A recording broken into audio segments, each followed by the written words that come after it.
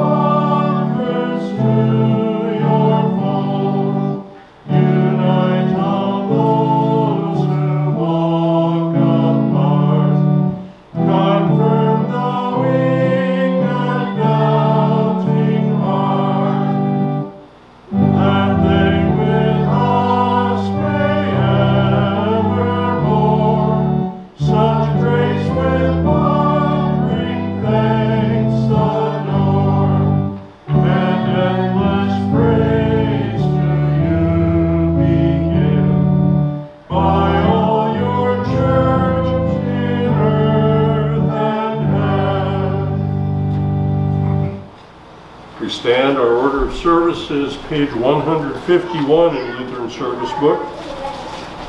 151.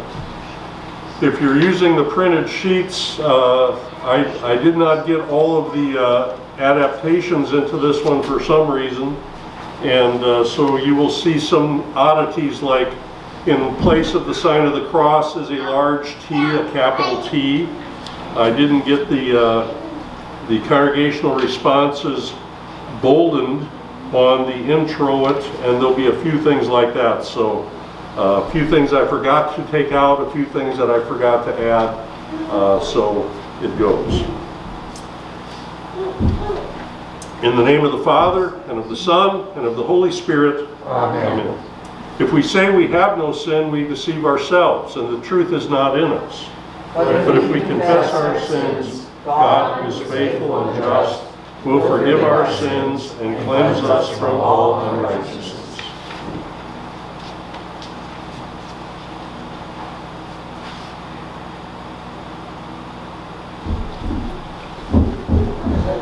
Let us then confess our sins to God our Father. Most merciful God, we confess that we are by nature sinful and unclean.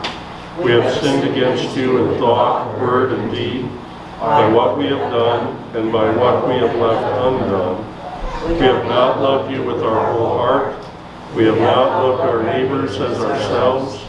We justly deserve your present and eternal punishment. For the sake of your Son, Jesus Christ, have mercy on us. Forgive us, renew us, and lead us, so that we may delight in your will and walk in your ways, to the glory of your holy name. Amen. Almighty God, in his mercy, has given his Son to die for you, and for his sake forgives you all your sins. As a called and ordained servant of Christ, and by his authority, I therefore forgive you all your sins in the name of the Father, and of the Son, and of the Holy Spirit. Amen. The introit for this day, a portion of Psalm 132, and the antiphon at the beginning and end from Psalm 34. Congregation, please speak the indented lines and all in bold. O taste and see that the Lord is good. Blessed is the man who takes refuge in him. For the Lord has chosen Zion. He has desired it for his dwelling place. This is my resting place forever. Here I will dwell, for I have desired it. I will abundantly bless her provisions. I will satisfy her poor with bread. Her priest I will clothe with salvation, and her saints will shout for joy. Glory be to the Father, and to the Son, and to the Holy Spirit, as it was in the beginning, is now, and will be forever. Amen. O taste and see that the Lord is good. Blessed is the man who takes refuge in him. Page 152, we sing the Kyrie and then the Gloria. In peace let us pray to the Lord. Lord, have mercy. For the peace from above and for our salvation, let us pray to the Lord. Lord, have mercy.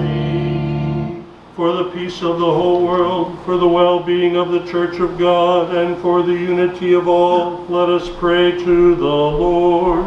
Lord, have mercy. For this holy house and for all who offer here their worship and praise, let us pray to the Lord. Lord, have mercy. Help, save, comfort, and defend us, gracious Lord. Amen.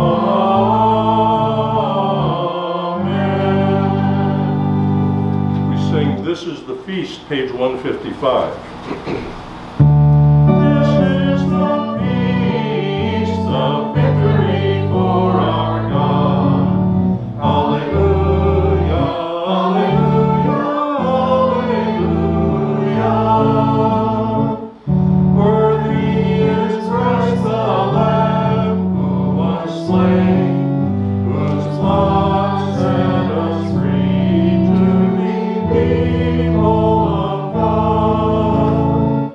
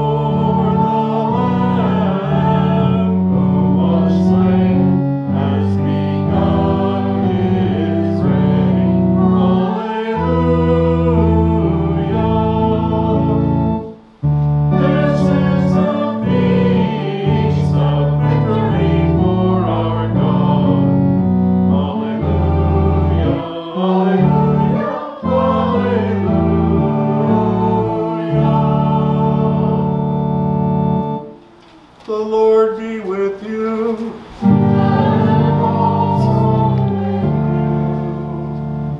Let us pray.